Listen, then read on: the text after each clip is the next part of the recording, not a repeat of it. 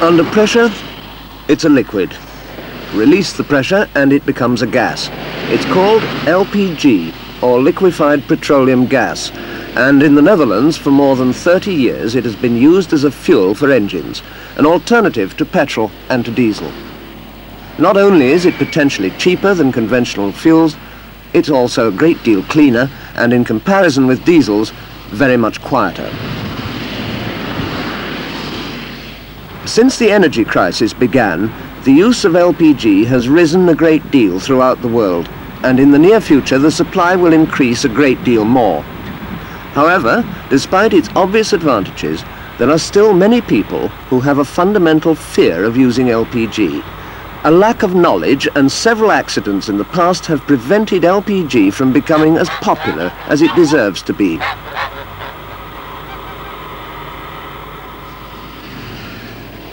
Here in the Netherlands, the TNO Research Institute for Road Vehicles has been researching into the use of LPG as an engine fuel for many years. However, with a new facility to conduct full-scale car crashes under controlled conditions, TNO is at last in a position to carry out vital research into the safety of LPG, in addition to investigations on fuel efficiency and exhaust emissions.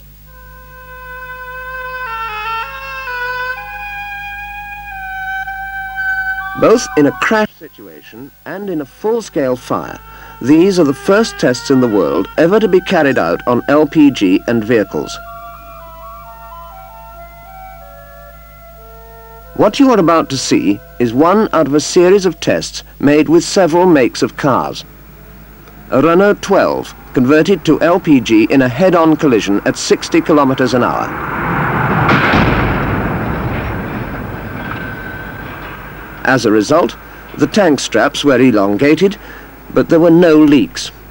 A valve was broken, and that could have led to a minor leak, though in this case it didn't.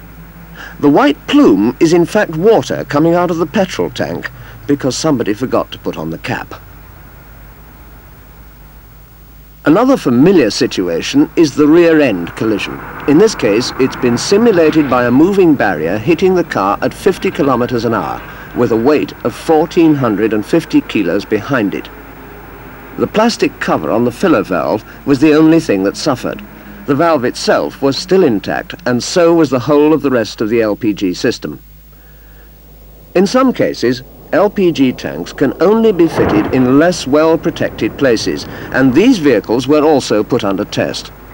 Here is an Opel Record, travelling at 70 kilometers an hour, hitting the LPG tanks underneath a city bus. As you can see, the tanks are completely unprotected. Apart from a superficial dent in the tank and a slightly twisted tank mounting, the LPG installation was totally undamaged. These pictures were shot at 1,000 frames a second. So in effect, what you are looking at has been slowed down 40 times. Now, a private car travelling at 40 kilometers an hour hitting a solidly mounted tank. As you can see, most of the energy is absorbed by the car.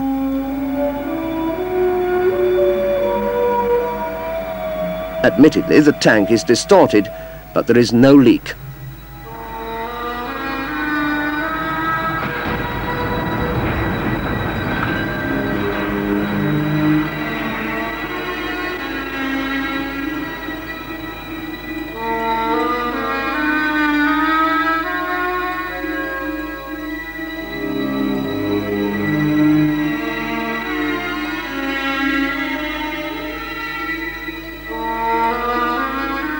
Within the context of this research, it was impossible to investigate every possible type of collision involving LPG installations.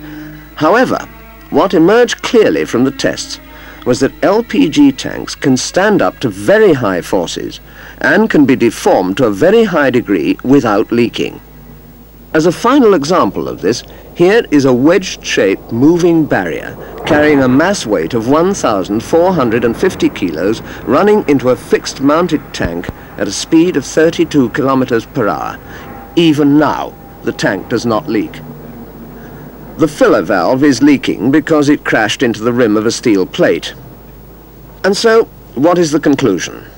Well, the fact is that provided that the system is installed by qualified personnel according to the regulations, LPG is no less safe than existing petrol systems. And indeed these findings are confirmed by practical experience going back some 30 years and relating to hundreds of thousands of actual vehicles on the road.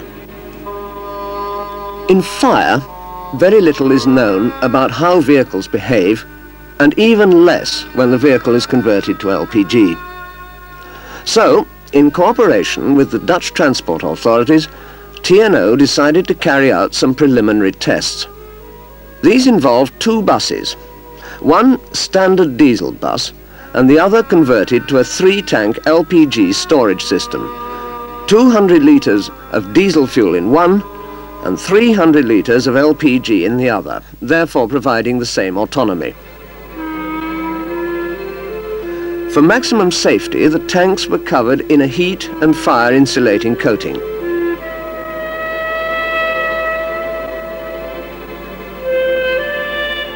With the aid of some petrol, a fire was simulated on one of the rear tyres.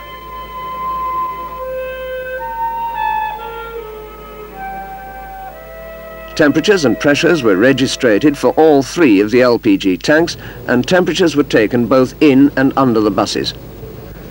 The first few minutes produced almost identical fires in both vehicles.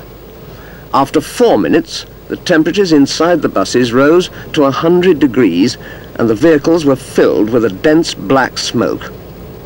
After that, the fire in the diesel bus spread faster, caused by spilled diesel oil mixed with dirt under the bus. Sometime later, and burning diesel oil is flowing through a hole in the fuel tank where the aluminium gauge has melted away.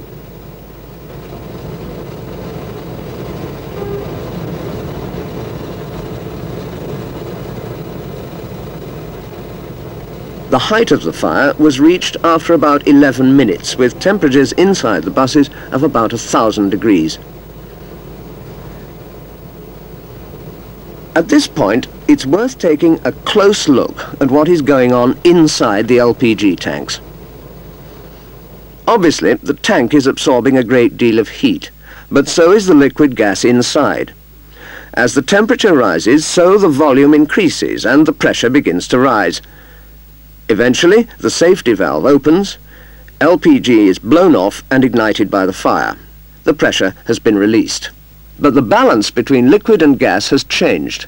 Liquid LPG is evaporating and the level drops, and so the process continues. But that isn't the whole story. The heat conduction through the metal tank into the liquid is very good, but the conduction into gas isn't nearly as good. Therefore, the top of the tank wall is becoming much hotter than the bottom. Because the level of the liquid is dropping, an increasing proportion of the tank is becoming hotter than the rest. It may happen that the tank is so weakened that it can rupture and burst open. The LPG will then evaporate very quickly and burn off. In the case of the tanks in the bus, the heat hasn't risen high enough yet for the safety valves to blow off.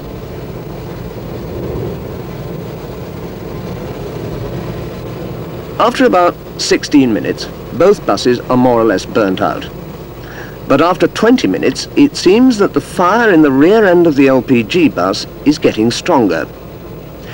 It transpired later on that what actually happened was that the aluminium delivery manifold for LPG fuel had partly melted away, and LPG had been flowing out of the fuel lines into the fire. So, with the center of the fire now near to the LPG tanks, the temperature and pressure is rising inside the tanks. After 30 minutes, the pressure in one tank is rising to the point where the relief valve opens and blows off.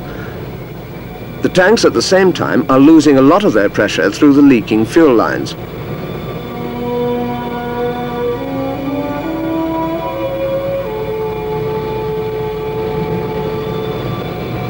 In the tank closest to the fire, the pressure is reduced as the valve blows off, but quickly rises and blows off again. For the next 45 minutes, the sequence is repeated more than 200 times. Even though the temperature has risen in the other two tanks, the leaking fuel lines have stopped the pressure from rising enough to blow off through the relief valves.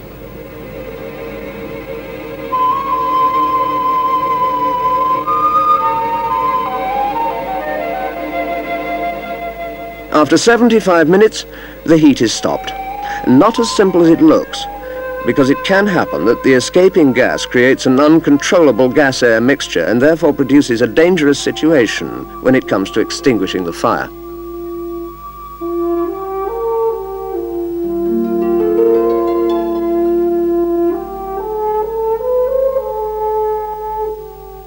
When the test was over, it soon became clear that the flexible filler hoses had melted out of the central filling block and that half the fuel delivery manifold had melted away.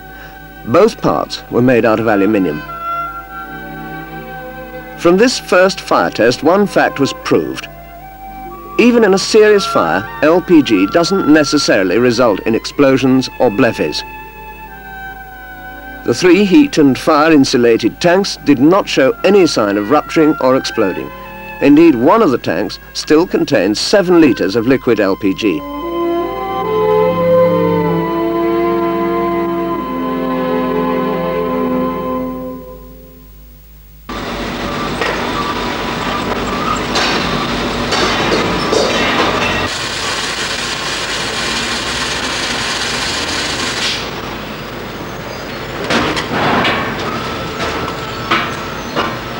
As far as the test program was concerned, although not every possible accident was investigated, the results showed clearly that LPG tanks can withstand very high forces and deformations without leaking. Indeed, it would be reasonable to believe that in the case of collisions, LPG is as safe or even safer than existing petrol systems. In the near future, LPG as a feasible and clean fuel will be available in such quantities that it will obviously take its own considerable share of the automotive fuel market. For that reason alone, the research now being done by TNO will have to continue. There is no other way of proving that LPG is as safe as it is possible to make it.